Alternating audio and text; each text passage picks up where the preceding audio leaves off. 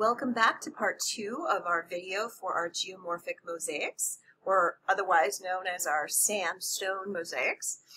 This one right here is mine, and I added color to it, and let me show you how.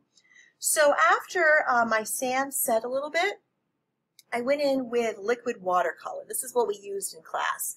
It's a little bit more opaque, it's richer, and a little bit easier to use when you have a squirt bottle. But it's a little bit tricky to package those up for anyone who's working remotely. So if you were using this in class, literally we just would squirt it on in areas you wanted to have your color. So I used all my warm colors.